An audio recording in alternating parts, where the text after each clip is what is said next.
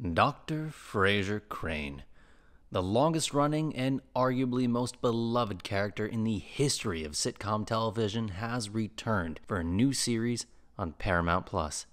This modern revival was something that I had initially planned on staying far, far away from, given both the current state of modern revivals and reboots, and that the original series is among my all-time favorites. Frasier masterfully blended comedy, which ranged from subtle, understated quips and play on words to over-the-top hijinks and slapstick physical performances, and drama that beautifully highlighted the realities of heartbreak and the complexities of the familial dynamic, all of which was acted out perfectly by its outstanding ensemble cast. David Hyde Pierce's Niles Crane embodied the classic younger sibling who, despite his cheeky demeanor, you couldn't help but root for and sympathize with. I actually looked up at the house and said, "Goodbye, Maris. I hope you have a happy life." The late John Mahoney's Martin Crane was perhaps one of the most authentic portrayals of a good father in sitcom television, not always stopping to give a sermon on right and wrong, and more often just wanting to be left alone in his chair, but still acted as a loving moral guide for his sons. Ask yourself, what do I really want? What is really going to make me happy?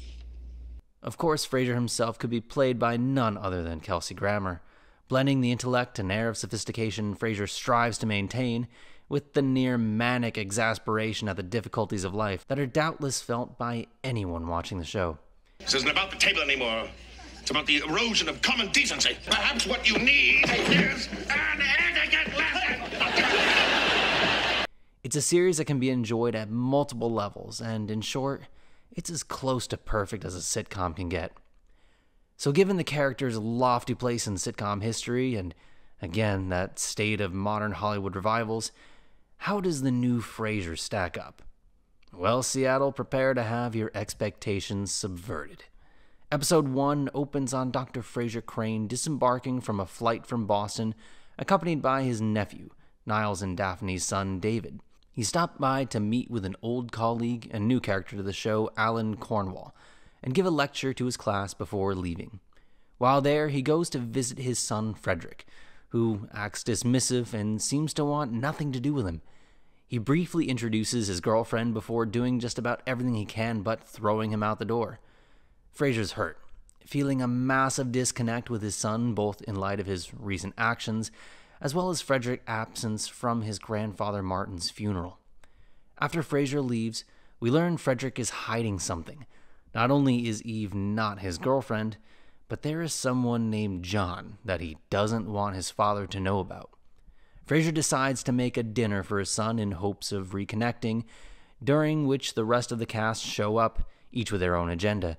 David is eager to please and wants to help out Frasier. Alan's boss, Olivia, is determined to get Frasier to stay in Boston permanently and accept a teaching position. Eve wants to help out Frederick in concealing his secret, and Alan just wants a drink. Between the combined antics of everyone there, the secret eventually comes out, and John is in fact a baby, the son of Eve and Frederick's best friend who had died in a fire. Frederick had difficulty coping with the loss, and the only person who had been able to get through to him was his grandfather Martin. Frasier and his son reconcile, prompting Frasier to accept the job offer and move into the apartment building, hoping to connect further with his son in the same way that he'd once done with his own father. Now, if, like myself, you've watched any modern series, especially involving an updated new take on a classic character, you might have thought you knew the direction that this show was heading in. But this is where Paramount Plus's Frasier actually subverted my expectations. From Freddy's introduction, the show seemed to be setting up, and fairly heavy-handedly so, the all-too-played-out acceptance of one true self sort of trope, and was preparing the audience for a lecture.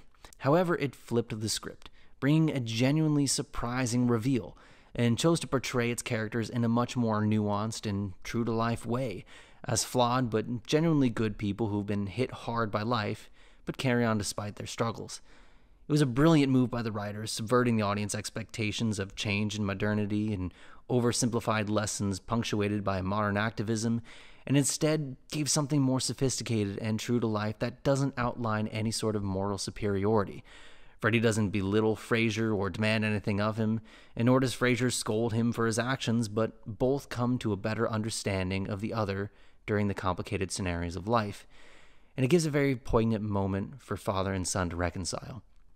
Aside from this, the show, like its predecessor, walks the fine line of humor and drama, with the new cast of characters doing an excellent job filling in as the spiritual successors of the original cast, bringing charm and humor to their roles, all acting as unique foils to the bombastic Dr. Frasier Crane, who, again, can only be played by Kelsey Grammer. Overall, Paramount Plus's Frasier is off to a great start, and if it continues on this trajectory, it'll keep me tuning in throughout the season. From its opening title to Grammer's ending jazzy melody about tossed salads and scrambled eggs. Looking for a show that will absolutely meet your expectations? Use the Force and click here. This is Dr. Frasier Crane. I'm listening.